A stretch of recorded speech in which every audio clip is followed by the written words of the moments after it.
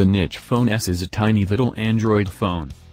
As Apple brings smartphones to bold new places, another company is trying to take us back to a simpler, calmer, and much cheaper time.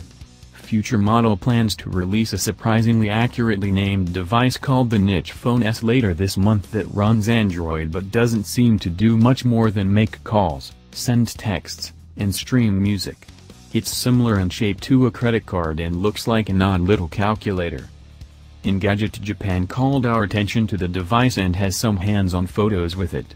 According to the report, the phone will come out in Japan on November 10th and sell for around $95. The phone is supposedly running Android 4.2, though I don't know how you'd be able to tell. Its screen looks like a digital clock. It's not clear that there's any sort of detailed interface here. Apparently, though, you'll be able to record voice memos, play back music, and connect to Bluetooth headsets. I will be seriously disappointed if there isn't also a calculator function. The whole thing looks reminiscent of the Lite phone, another super minimalist device announced earlier this year. That phone can only make phone calls and doesn't offer anything else, no texting, no Bluetooth, no apps. Just the ability to store some phone numbers.